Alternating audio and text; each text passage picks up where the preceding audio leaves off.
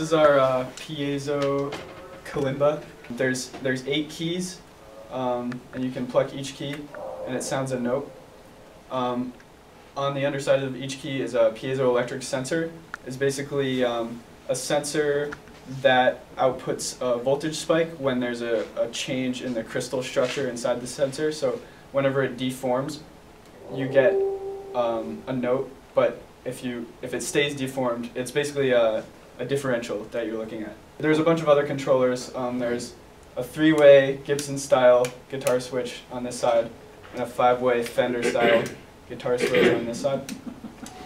And on the underside, you can't really see. I guess if we flip it 90 degrees this way, you can see these pads underneath each pad is a force-sensitive resistor.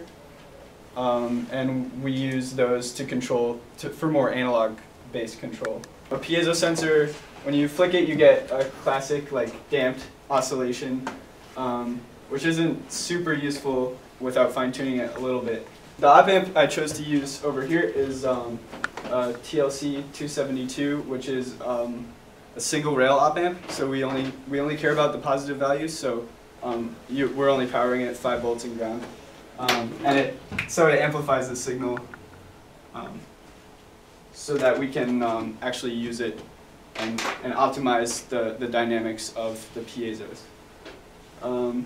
So we have eight channels of those piezos on this board, and then we also have 4 channels for one for each of the FSRs. We have 2 buttons on the side, and that's just a digital circuit pull-down resistor. And we have, these switches are operated in a similar way as the buttons. And we have an LED here. It's an RGB LED, so it's basically 3 LEDs in one. Essentially for the piezos, we just have the 8 different, well we had 8, one actually ended up shorting out so it didn't work. So what it does is it reads in the analog value, and then once it reaches a peak, it stores that value so it can output it as velocity, and then once it goes down by a certain amount, it outputs a note out. And then once it goes back all the way back down past a noise floor, it outputs a note out, a note off. So you get the note on when it goes up and note off when it goes back down. Although with the piezos, as it turns out, the duration of the pluck is only dependent on the circuitry, so we can't actually get any decay from the key itself. So basically, you have a constant duration for everything. So for scales, I have this other patch that basically has 10 different scale generators. This is a scale generator. What it does is it stores the relative intervals within the scale. So for major, you'd have root, whole step, half step, etc. So that's how we can easily have all the notes in the scale and then press a button to go up a step in the scale or down a step in the scale. Or you can also just transpose it up a half step or down a half step. These 2 buttons on either side, if the 3-way switch is all the way down, they go up and down in the scale, or if it's all the way up, they go up and down just a half step. So you can change the key. If it's in the middle, it's temporarily up a half step. So, so when you release it, it goes back down.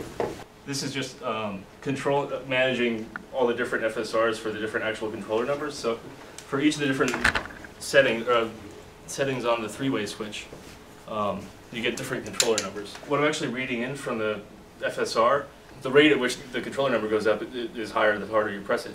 So that's really how you get kind of an easy way to do the controllers without having to really think about it. Ultimately what we did was having up and down, and so we're only looking at it as the value is increasing, right? And once you release, once the value is decreasing, you latch at that value. So you can do that going up, and then you can also do that going down. Once you get the hang of it, it's easy to kind of play around with it in LFO or something.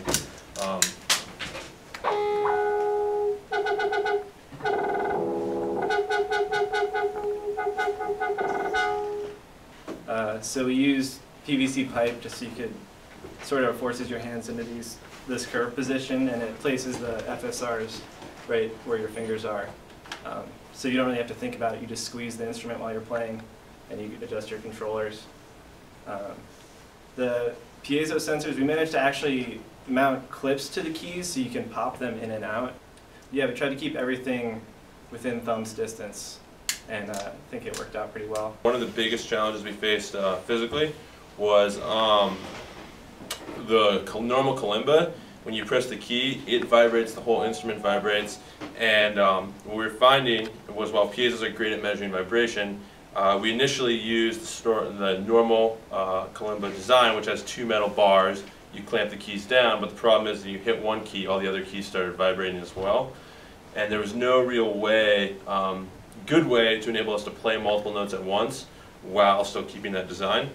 So we ended up sacrificing a little bit of the ability to, like the finesse of the vibration in each piezo by adding a lot of insulation, and then also setting a pretty high noise floor for triggering the note. The reason we liked the piezos was because we could look at velocity. If we were using some sort of button thing, it's on or off, but with an analog sensor you can strike a note quietly or loudly. But because of the noise issue between piezos, we had to sort of sacrifice some of that dynamic range just to make it work. When you're interacting with this, I mean, you can even see what I was playing in the beginning. When you have a lot of different things to control, it can get really chaotic and you can get lost. So the main patch is really just this subtractor. It's a kind of a basic synth,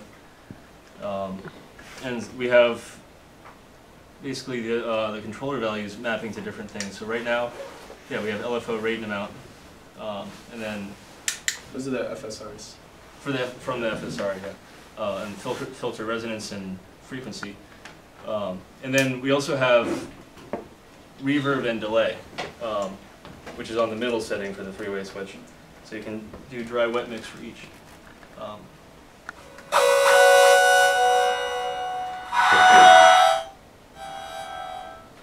And then there's also just a piano sampler, just because it's a lot easier to hear what you're actually playing.